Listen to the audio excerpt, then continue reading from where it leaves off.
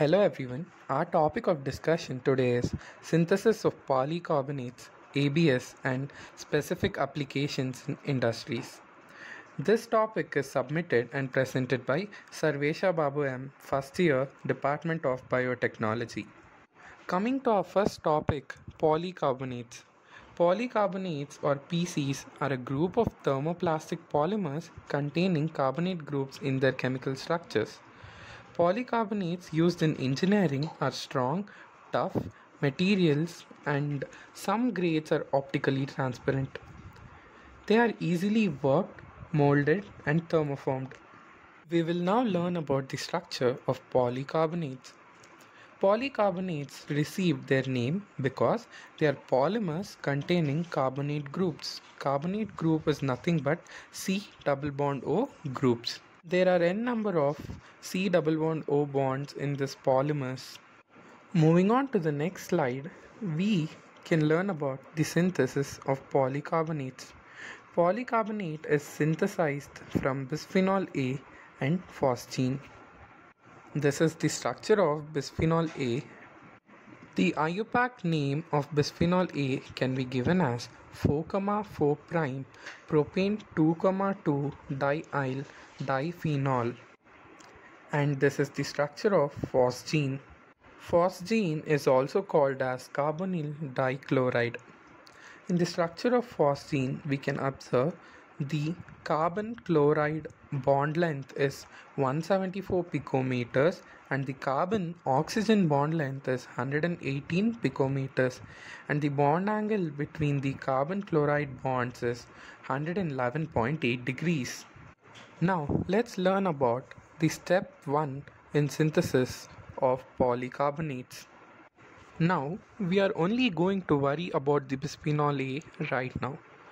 We will get back to the phosgene later. First step in making a polycarbonate is treating bisphenol A with sodium hydroxide. The hydroxyl group is going to do what bases do. That is, it swipes a proton away from the bisphenol A. When this happens, hydroxyl group becomes a water molecule and the bisphenol A, an alcohol, will find itself in the form of its sodium salt. Then the same reaction happens again on the other alcohol group of bisphenol A. In this animation, you can find the deprotonation reaction happening in this step.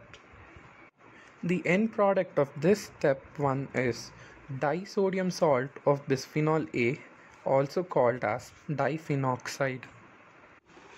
Now that the bisphenol A is a salt, it can go to work on the phosgene. Do you remember the phosgene? You see that oxygen in the bisphenol A salt now has a negative charge on it. This means it can donate a pair of electrons to the carbon atom in the phosgene. Remember that carbon is lacking electron density because it is next to that electronegative oxygen. When that carbon gets a new pair of electrons from bisphenol A salt, it lets go of one of the pairs it had been sharing unequally with the carbonyl oxygen. This pair rests itself on that oxygen, giving it a negative charge. Then the electrons on that oxygen will shift back down to the carbon, reforming the carbon-oxygen double bond. Of course, we know that the carbon can't share 10 electrons, so it has to get rid of 2. The 2 electrons to get removed are the pair the carbon has been sharing with one of the chlorine atoms. So the chlorine and electrons get removed out of the molecule. The molecule we're left with is called a chloroformate. I repeat, the molecule with which we are left is called a chloroformate. As for the chloride ion that got removed out, it will team up with that sodium ion that's been hanging around quietly during all these reactions to form NaCl or sodium chloride. This chloroformate can get attacked by another molecule of the bisphenol A just as phosphine was attacked. A second molecule of bisphenol A can attack just as the first molecule did. And it goes through a similar intermediate and a similar game of electron musical chairs to get the carbonate containing species as shown. After all this happens, the salt groups on the big new molecule can react with more phosphine, and in this way the molecule grows until we get the polycarbonate. Eventually we are left with our polycarbonate macromolecule. To sum up all the reactions in this step 2, we can just say the diphenoxide, that is Na2OC6H4 the whole twice CME2 reacts with phosphine to give a chloroformate, which is subsequently attacked by another phenoxide. The net reaction from this diphenoxide is given in the slide. Diphenoxide reacts with phosphine to give polycarbonate with some amount of sodium chloride. The animation of the whole step is provided in this slide. Coming to the properties of polycarbonates. First one, toughness and high impact strength. Polycarbonate has high strength, making it resistant to impact and fracture, further providing safety and comfort in applications that demand high reliability and performance. The polymer has density 1.2 to 1.22 gram per centimeter cube, maintains toughness up to 140 degrees Celsius and down up to minus 20 degrees Celsius. Also, polycarbonates are virtually unbreakable. Coming to the next property of polycarbonate is transmittance.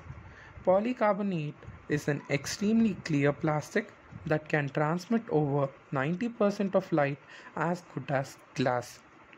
Polycarbonate sheets are available in a wide range of shades that can be customized depending on an end user application. The next property is lightweight. This feature allows virtually unlimited possibilities to the OEMs to design as compared with glass. The property also allows to increase efficiency, make installation process easier and reduce overall transportation costs. The next property of polycarbonate is protection from ultraviolet radiations. Polycarbonates can be designed to block UV radiation and provides 100% protection from harmful UV rays. The next property is chemical resistance. Polycarbonates exhibit good chemical resistance against dilute acids, aliphatic hydrocarbons, and alcohols, moderate chemical resistance against oils and greases.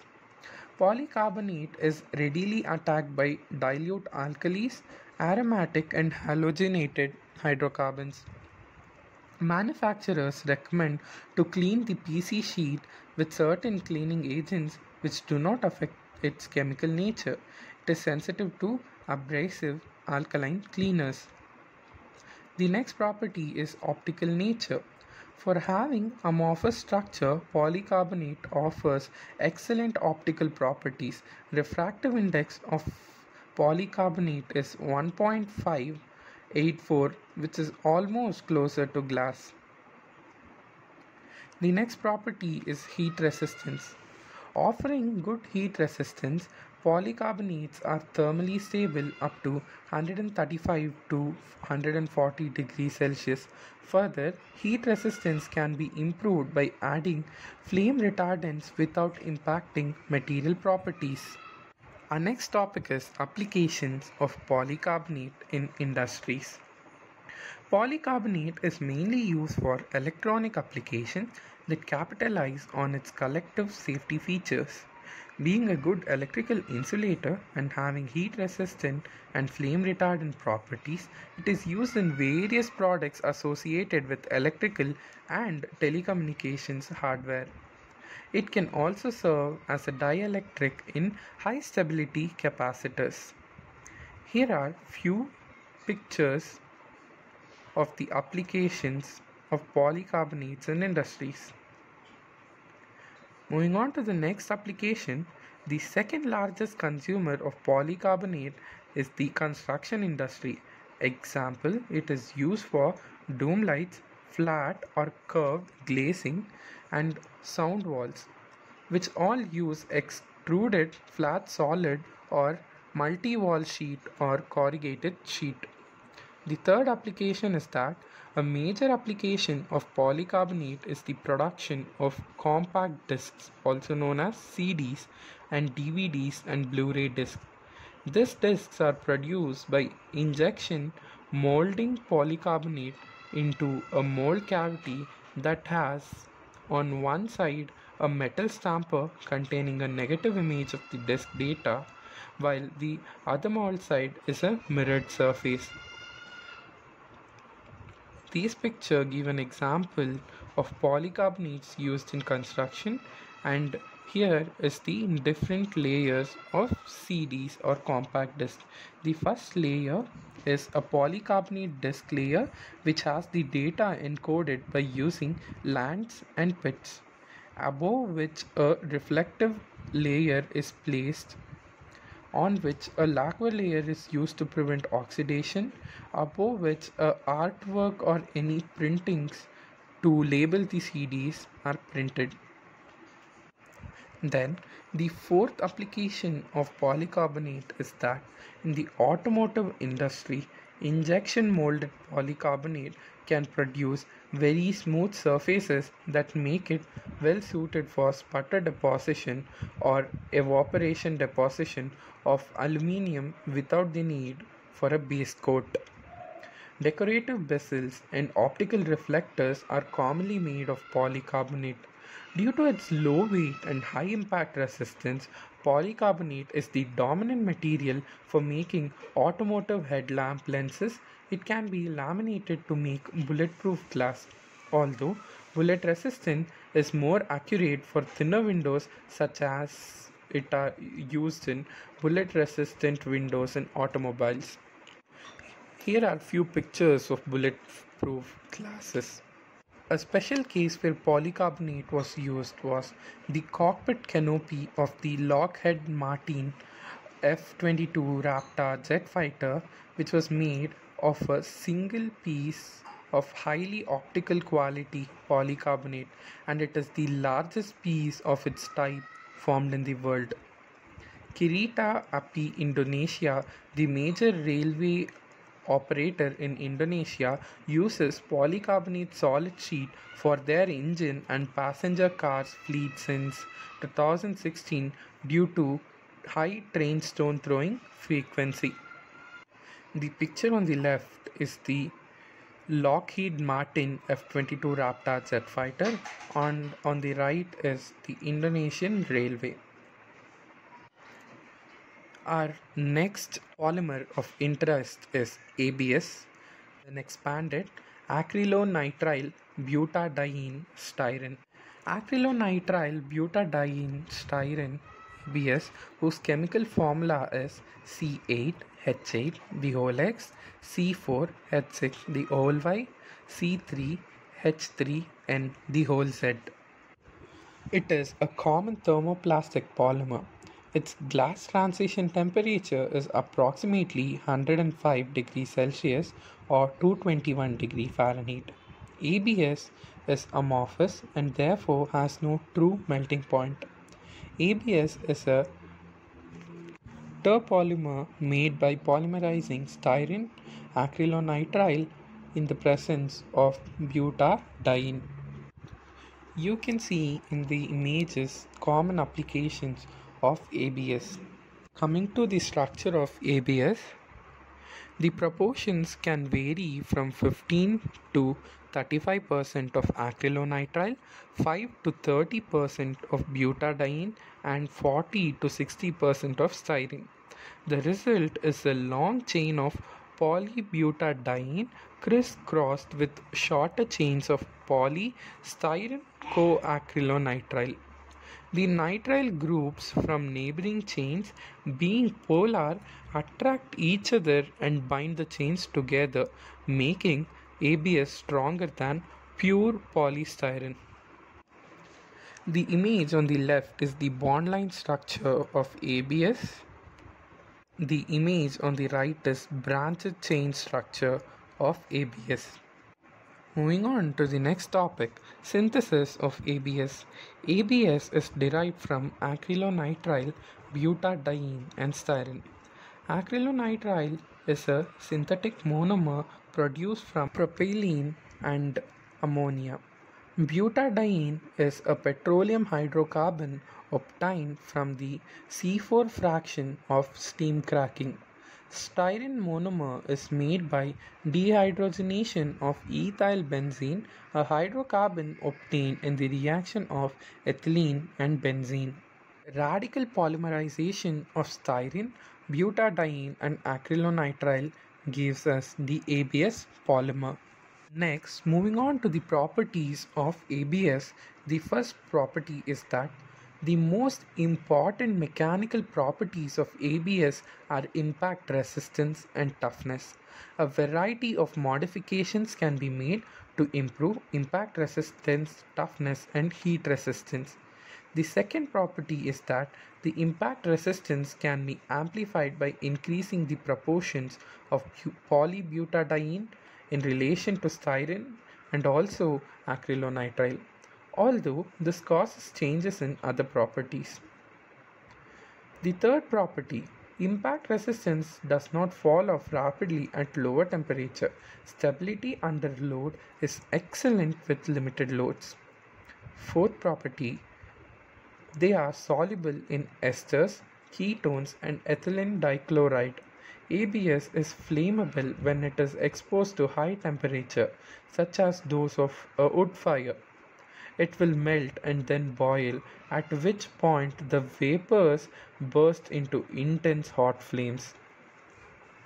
Since pure ABS contains no halogens, its combustion does not typically produce any persistent organic pollutants, and the most toxic products of its combustion or pyrolysis are carbon monoxide and hydrogen cyanide. ABS polymers are resistant to aqueous acids, alkalis, concentrated hydrochloric and phosphoric acids, alcohols, but they are swollen by glacial acetic acid, carbon tetrachloride, and aromatic hydrocarbons, and they are attacked by concentrated sulfuric and nitric acid. Even though ABS plastics are used largely for mechanical purposes, they also have electrical properties that are fairly constant over a wide range of frequencies. These properties are little affected by temperature and atmospheric humidity in the acceptable operating range of temperatures. The aging characteristics of the polymers are largely influenced by the polybutadiene content, and it is normal to include antioxidants in the composition. Other factors include exposure to ultraviolet radiation, which additives are also available to protect against. The last topic of this discussion will be applications of ABS in industries. ABS lightweight and ability to be injection molded and extruded make it useful in manufacturing products such as drain waste vent, that is DWV pipe systems, musical instruments like recorders, plastic oboes, and clarinets and piano movements. Golf club heads because of its good shock absorbance, automotive trim components, and automotive bumper bars. Here are the few pictures of objects where ABS is used. Moving on to the next application, it is also used in medical devices for blood access, enclosures for electrical and electronic assemblies, protective headgear, whitewater canoes, buffer edging for furniture and joinery panels, luggage and protective carrying cases, small kitchen appliances and toys, including Lego and Creo bricks. These images are objects in which ABS is used. The next application, which is setting a new trend in this modern world, is 3D printing. Yes, ABS plastic is a common material used in 3D printers. It is a material commonly used in personal or household 3D printing, which is done using primarily FDM or triple F 3D printers. This common thermoplastic material is popular because it is easy to use with a desktop 3D printer. Here are a few images of 3D printing. Acknowledgement. I would like to thank our chemistry professor Dr. Vishnumurthy K.A. for giving us an opportunity to learn about polycarbonates and acrylonitrile butadiene styrene. Bibliography is as shown in the slide. The links to videos of synthesis of polycarbonate and ABS is being shared in the description box below, and also there is an interesting video about 3D printing there. Please do look out for it, and thank you for watching.